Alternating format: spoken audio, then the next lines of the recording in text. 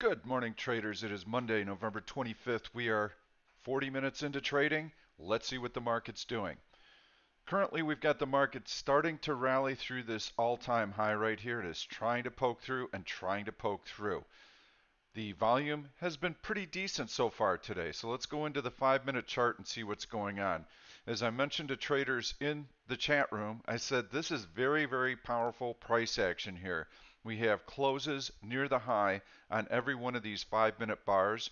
And this is when we were testing the all-time high. I said, you cannot short this market. Do not fade this. This is a strong move. You can see decent volume relative to what we saw in the open last Friday.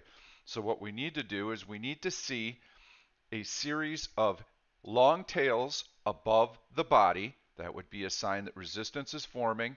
We'd like to see a pullback and a rally that makes a lower high.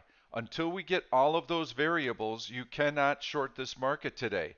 We're floating higher on very light volume. Over the weekend, I was expecting Trump to sign the bill put to him by Republicans and Democrats to support pro-democracy protests in Hong Kong. He did not.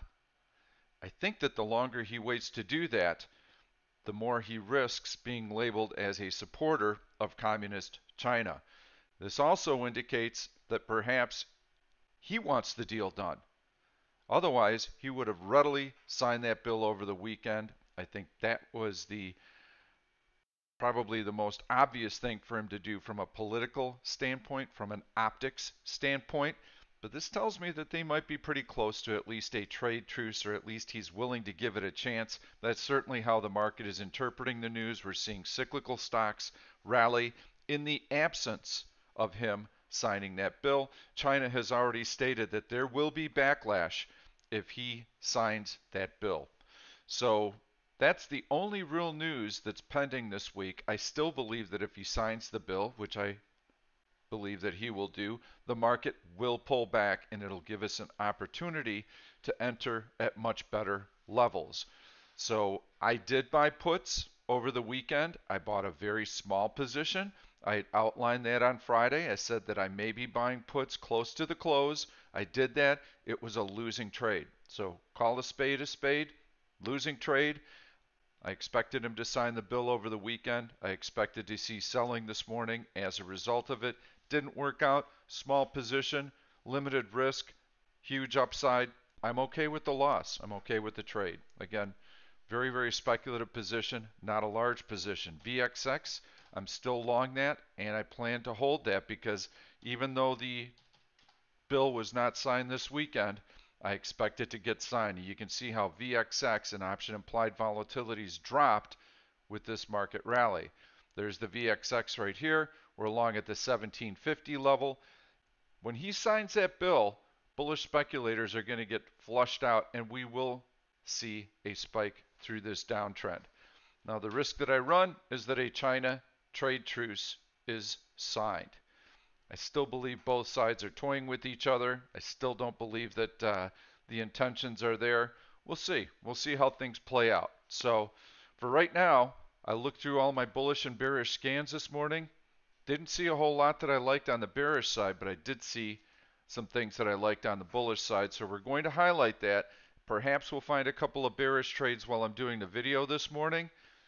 But I want to remind you to please subscribe to my YouTube channel. I post these videos an hour after the open each day. I use Option Stalker searches to find these stocks. It takes me minutes after the open. I already know what I'm going to be buying and what I'm going to be selling. I post those trades in the chat room. The chat room's included in Option Stalker. Go to www.oneoption.com. Option Stalker is how we find these stocks. So again, please subscribe to this YouTube channel so that you're notified when these videos are posted. Obviously, turn your YouTube notifications on. That way you'll get the information right away. Plan on posting these videos every morning. Also, please give it a thumbs up if you like the content. Please post some comments. I will reply. So when I went through the searches this morning, heavy buying, we must have heavy volume today. That is an absolute must. It's part of every search criteria. So I've got heavy buying as one of the searches that we run. I like Tesla in here. You can see how it gapped down. It was a sell the news event. on a new truck that was going to be launched. They had a lot of orders for it, and you can see how the stock tried to run higher here, and now it's hitting a little bit of resistance. So we need to see it take out this high and start to fill in this gap. I'm not getting that sense right now because the market has been up, up, up, but the stock is not getting any lift. So Tesla's on my radar. The one stock that I really like this morning, it was pointed out by Dave, is Amazon. I feel that Amazon's got a really good chance to rally. We're only a week away from Cyber Monday. So we should see nice follow through here. I am long Amazon from the open about 10-15 minutes after the open. There's my stop. I'm going to start raising that stop. In fact, I'll do it right now. I'm going to right click, delete object. I could draw a trend line, but this is too steep. I'll get stopped out right away. So I'm going to click alert, and I'm just going to double click on the bottom of this candle. There's my new horizontal alert line. So I do like Amazon today. Quickly going through this list, I would avoid FDX, MMM, any cyclical stock that is currently bouncing on this notion that there's going to be a US-China trade deal. I would avoid those stocks. I would focus on other stocks because if Trump signs that bill, those are going to be the first stocks to get really hammered. And you see CLF is another one, VALE. Avoid these stocks. So you'll see me cruising right through them. I don't want to have anything to do with them. Pfizer looks really good. Let's take a look at that D1 chart. You can see how it's getting through this horizontal resistance level, but it does have to get through. If it continues to grind higher, I think it's a good prospect.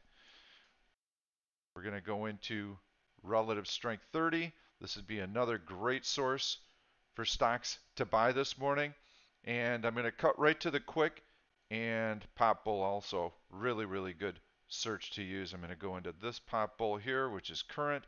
If you look through this list right here, this is what I do. I just click through these stocks. I look for the D1 chart, see what I like, and then I'm able to zoom in right away. So here's what I like today. I'm going to stay in D1 because on a very, very quiet day like we're bound to have today, trading this week is going to be very subdued. There's not a lot of news to drive the market. Thanksgiving is going to suck all the volume out of the market this week. We'll see something on Monday and Tuesday. So today and tomorrow we might see a little bit of action, but not a whole lot. So here's what I like. I like SQ if it can get through a horizontal resistance level, and it is currently testing that 200-day moving average, but it needs to get above that 200-day moving average. If it can, it's broken through this horizontal resistance. I like that. It's trying to fill in this gap here, and it will be filling in that gap right here at the 70-40 level. If it can get through the 200-day moving average, then it fills that in. So I do like SQ more on a swing basis, but it's got a little bit of work to do. SRPT I noticed this morning. I like it through this 100-day. I like this strong uptrend. Got a little bit of a breakout right here. This looks like a good stock. It's starting to fill in this gap right here. Certainly a candidate for a bullish put spread. Nvidia is one of the stronger stocks today. I love this breakout. Here's a compression right here. You can sell a bullish put spread right here. You can use that $210 level. Really like this breakout in here. Very, very nice. We're going to go into a, adjust that. I'm going to go and take a look at APWR. Actually, that may be, I don't know if that is a earnings announcement today. Take a quick look.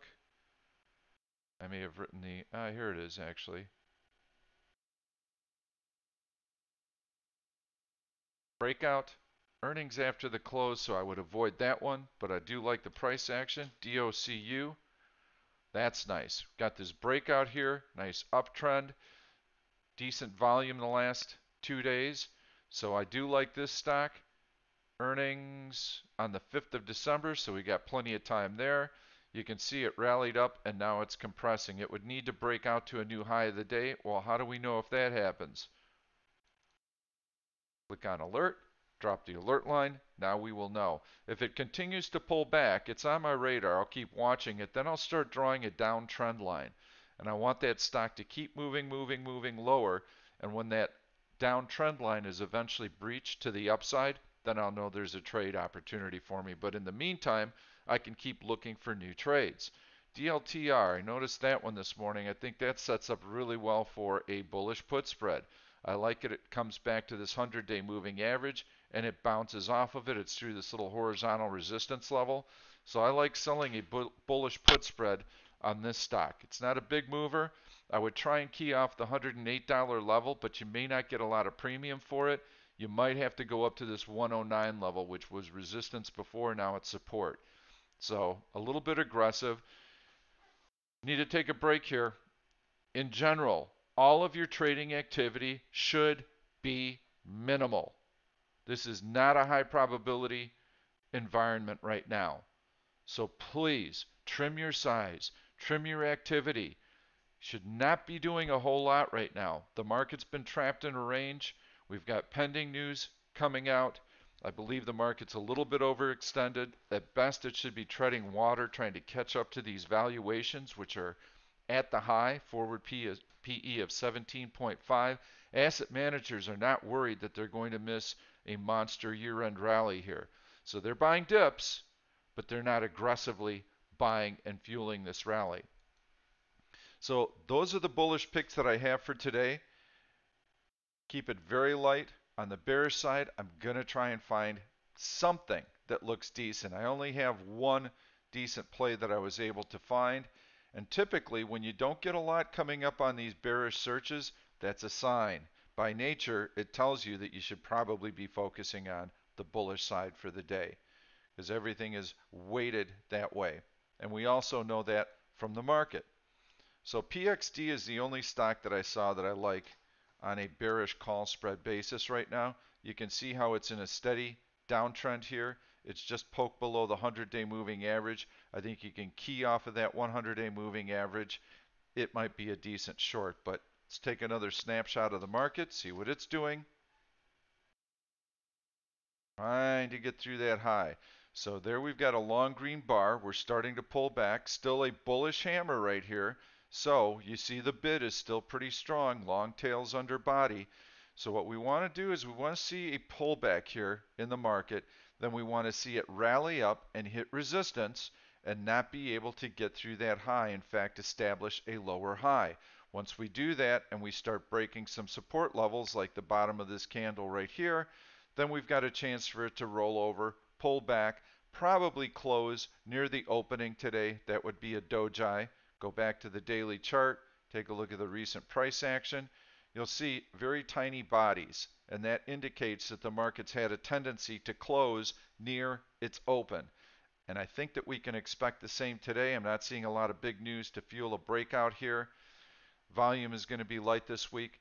My best guess is that this rally will start to fizzle near the high here, and that we probably will gradually in the afternoon start to float back close to the opening price today. In the early going, focus on your bullish stocks. I'm going to leave you with two picks that I like. AMZN, I think Amazon does really well into Cyber Monday. It's off of this major support level right in here. You can see this downtrend has been broken. I like that. Opens on the low, it's on the high. I think it's got some decent upside to those major moving averages. You've got an upward sloping trend line right here. Could you use this one for a bullish put spread below this level right here? Yes, you could. That would probably be a decent play as well. I just like being long Amazon today for a day trade because it's got really nice strength. NVDA is my other really strong pick for today. Love this breakout through horizontal resistance after a compression. Really good volume in here. Good relative strength today. I think this is one that you'd want to buy on pullbacks as well. So wait for that pullback to come in. You can draw your alert lines. You can draw one like this. There's not much of a trend here. I would start it there. I would drop it there. Stock pulls back. Line comes down. Eventually broken to the upside. That's your entry point. Please subscribe to this YouTube channel. You get these videos every morning with lots of trade ideas. Today's a little bit slow. This week is going to be a little bit slow. Trim your size, trim your trade activity. I'll look for you tomorrow. Thank you.